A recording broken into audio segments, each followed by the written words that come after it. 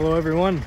I'm out here trying to get some silage for our cows. I was gonna take a couple bales of silage down to my cows on the river tonight and kind of give them a treat. The cows love the silage. Like I said, it's a fermented hay. So when we bale it up a little bit wet, and we just stuff it in these bags here. I don't know if you can kind of see it. That's the remnant of one bag. So you stuff it in that bag when the hay's still wet, and you seal off the ends, and it keeps all the oxygen from getting in there. And it causes the bale to ferment, and the cows sure love it.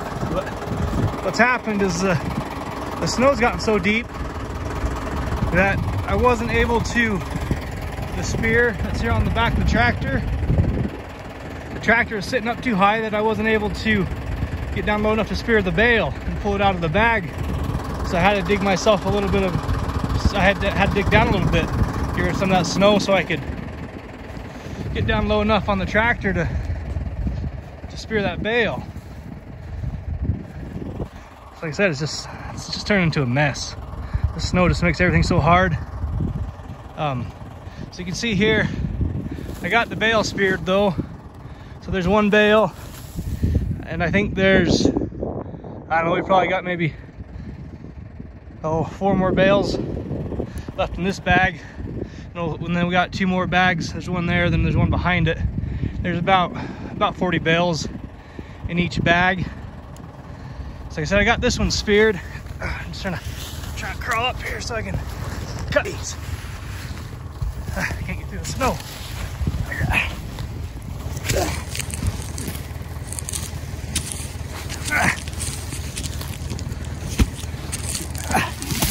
Plastics. Okay. All right.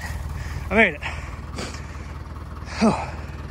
So I'm cutting this bag so I can pull the bale out. I'll show you what the silage looks like.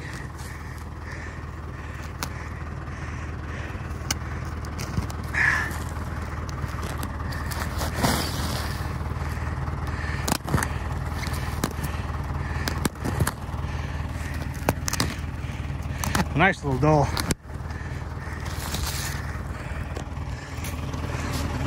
I reach up here.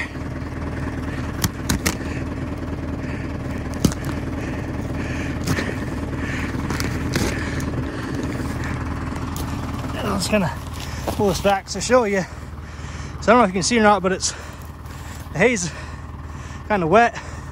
This has got a bit of grass in it. I wish you could smell it. It smells really good. So I'm gonna pull forward and pull this bale out of the bag, and I'll grab the rest of them, and we'll run down to the river with it and give our cows a treat. The dogs are with me again, so we'll make them run a little bit and get some exercise. Come on, Piper. Oh, there we go. All right, let's see if we can pull this bale out without losing it. All right, there we go.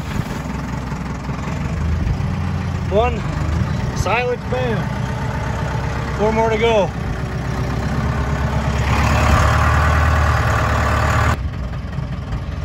All right, well, I went and cut the plastic off this bale.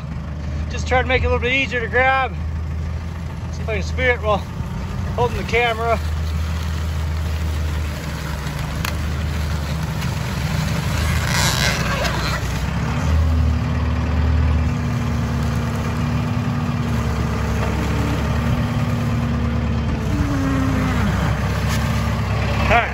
We got that one.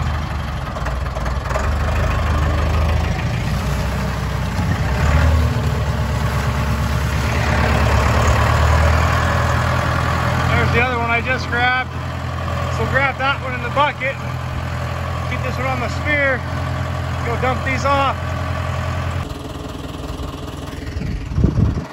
All right, I've just been taking the last few bales over and dropping them off in the barnyard for my dad, so he can go out there and feed his cows tomorrow with the backhoe. Because right now we just can't get out here with the backhoe, so we've kind of got to shuttle all the hay with this green tractor because it's got 4-wheel drive. And I came back out here and I just cut the bag off these last 2 bales so I can grab them, and we'll take these and run them down to the river for our cows. And like I said, we'll go down there and check on everything and see if we got any new calves. I was down there last night and no new calves. We're still at 6 calves and they all seem to be doing good. But it does look like there's a couple more cows that are getting fairly close. Maybe this week they might calve, and so we'll check on them and just make sure everybody's doing good down there. So let me grab these 2 bales and we'll head down to the river. So this is what I was kind of talking about with that spear. So this spear is what I used to pull these bales out of the bag, and the snow had built up so high that the tractor sat too high and my spear was just going over the top of the bales. So I couldn't spear them. So I had to dig me out a little trench here with the bucket, and so I could get low enough. So I get low enough to spear him with that spear. Man, it's just turned into a mess. It's usually about this time in the winter where I start cussing the snow. We're getting pretty close. Like I said, we're almost to March. And once we hit March, we'll start warming up. The snow will start going away a little bit, you know, slowly. Then I bet this year we'll still have snow into April. Wouldn't surprise me one bit. But like I said, March will be our transition month. That's what we look forward to, is when we start to warm up a little bit this time of year. So let's grab these bales and head on down.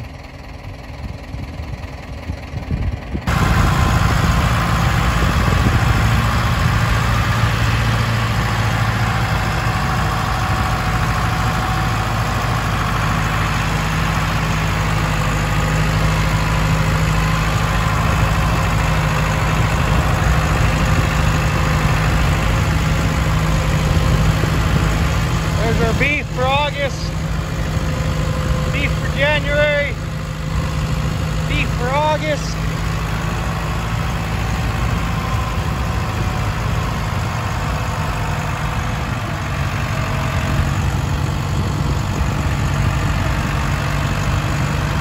This road that Fred plowed for us is already drifted in. See the drift there?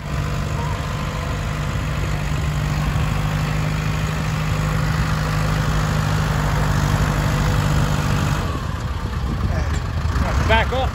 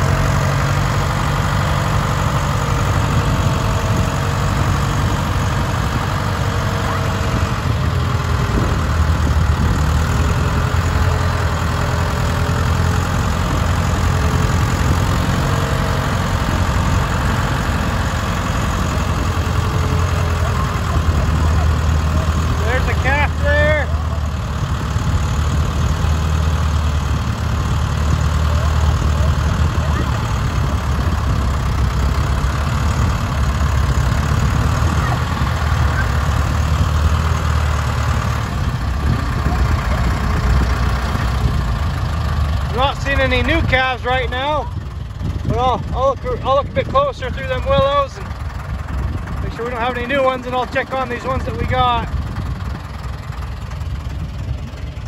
Everybody seems to be doing pretty good.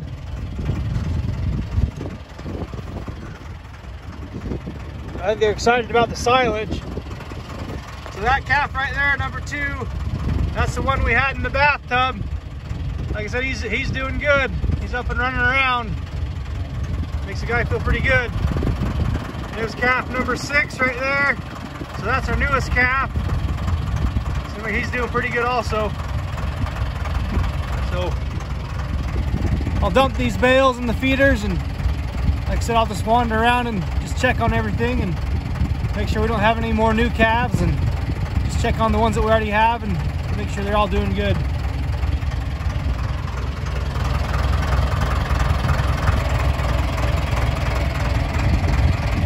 Like I said, they love the silage. They're all crowded around this feeder. And like I said, the rest of these feeders they still got hay in them. That feeder still got hay. Then I just dumped another silage bale in that feeder back there. I guess I haven't realized it yet. I'm gonna walk around real quick and check on these calves. There it goes. There it goes. Like I said, here's one of our beasts for August, that red baldy face steer. He's looking pretty good. There it goes. Let's see if we can't find some of our calves. So there's a calf. Here's a couple calves. So we got calf number 1. So this is our first calf, and then we got calf number 2. So 1 and 2 right here. It's our first and second calf. And like I said, number 2 is the one that we had in the bathtub the other night. He's doing good. He's up and alert. And that one there, that's a steer we got going to butcher in January next year. We got a couple more calves up here.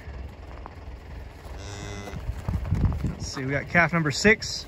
So this one here, he's our newest calf. And this red broccoli face calf is calf number 3. It's our third calf. So we got 4 calves here. So we're missing 2 calves. 2 calves. There it goes. There it goes. There it goes. There it goes.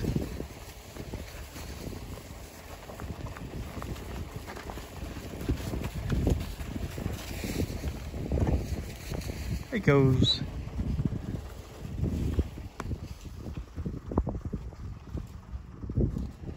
There it goes.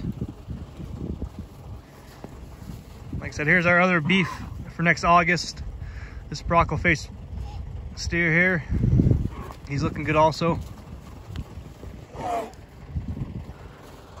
Oh, there's a calf there going behind the tractor.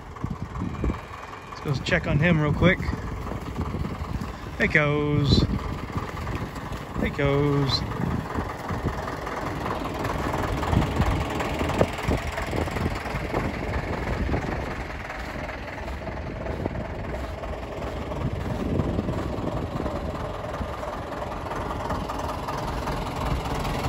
This one here, calf number 4, I think. Hey, Kevy. Hey, Kevy.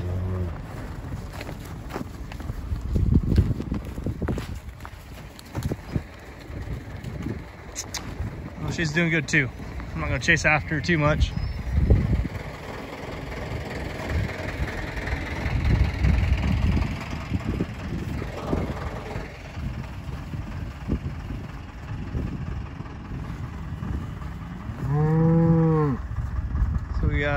There's a calf back there nursing. So 1, 2, 3, 4.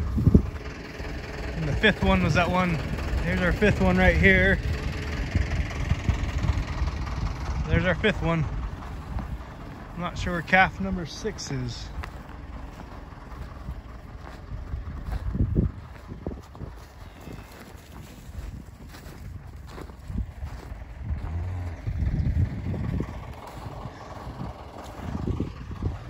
All right, well, I'll find the 6th calf here in a second. I don't want to stir the cows up too much so they get running around and trample one of these calves. So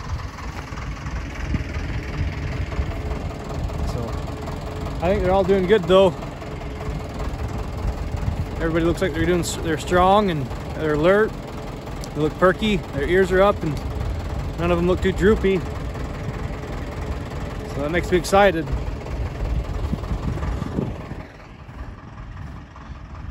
I'm gonna wander around here for a minute again and just check on everything, and then I'll head back down to the house and call it a night.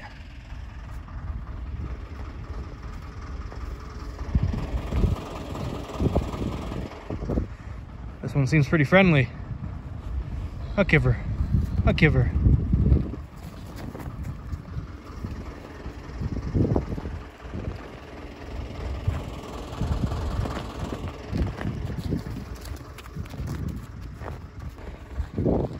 Okay, I found all 6. So we got 1, 2, 3, 4, 5, 6.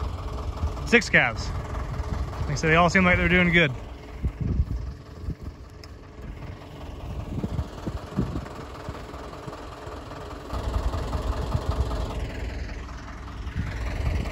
So I've just been standing here kind of watching the cows and the calves, and I've been watching this calf right here, calf number 5. I'm not sure, he just seems a little sleepy almost. I'm hoping he's just sleepy, but I'll keep my eye on him. They'll get a little droopy almost looking, like they'll act sleepy and droopy, and that usually means there's something going on with him. But I felt his mouth, and his mouth's warm. Seems like he's doing all right, but I guess I'll just keep my eye on him, make sure he's doing all right, and we'll just watch out for him. And maybe just drank a bunch of milk. Maybe just feeling a little sleepy, like I do. I eat a bunch of food and I go into food coma. Maybe that's what's going on with him. So, like I said, I'll just keep my eye on him next couple days, and we'll just see what happens with him. Everybody else seems like they're doing good though. We got this one here nursing, and we got a couple more over there. They laid down and bedded in the hay there for now.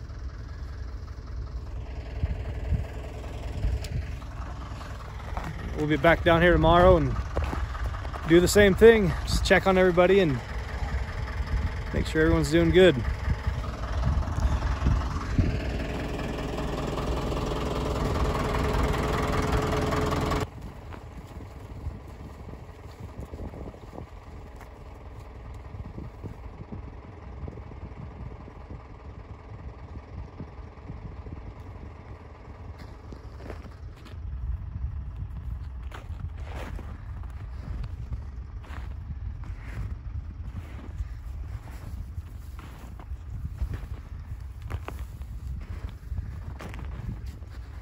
Here's a couple right here that's bedded down. I guess that's one good thing about all this hay that gets pulled out of the feeders, and calves get to bed down in it.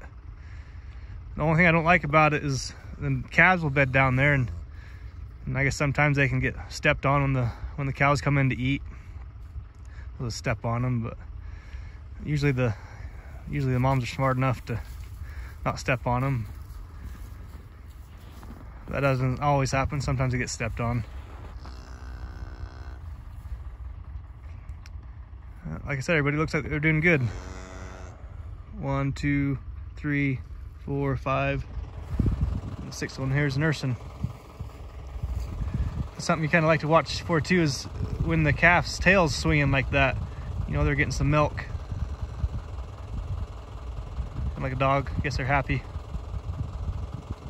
getting their milk. All right, let's head home for the night. Lindsay's down there cooking dinner for us again. I think we're having brats tonight. Be nice to get home and be done for the day. The dogs are on the tractor waiting for me.